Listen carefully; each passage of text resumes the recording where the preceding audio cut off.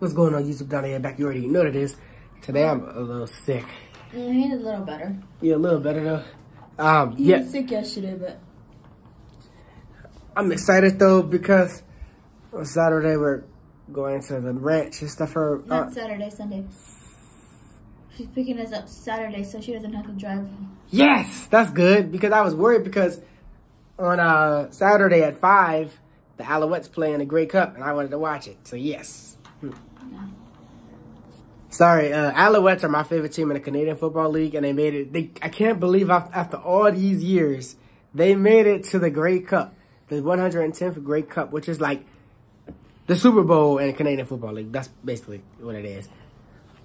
Or in hockey, the Stanley Cup. I guess Canadian sports is always something cup. But I'm very excited for the Alouettes to win the Grey Cup against the Winnipeg Blue Bombers. I'm excited to go to the ranch and have fun and all that. You feel me? It's so fast. Yeah, and it's sad that I've lost 3 subscribers. I don't know why people keep unsubscribing, but I appreciate the people that are still here.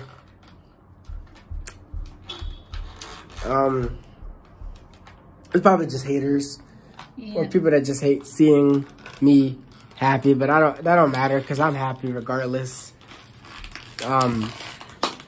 With Judy.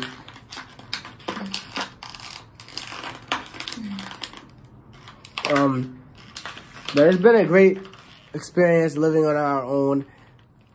I'm finally out of that toxic situation that I was in when I was in Maryland with my family.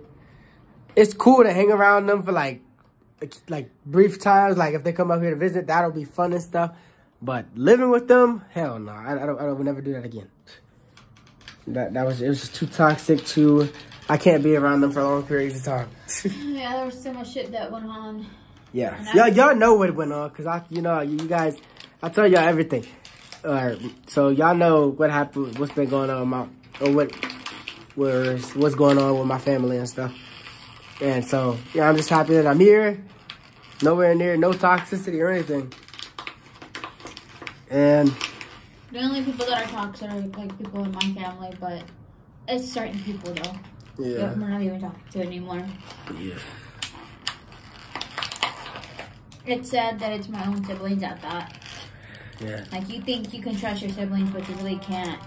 Right. That's what this 2023 has taught me a lot about is watch who you can trust.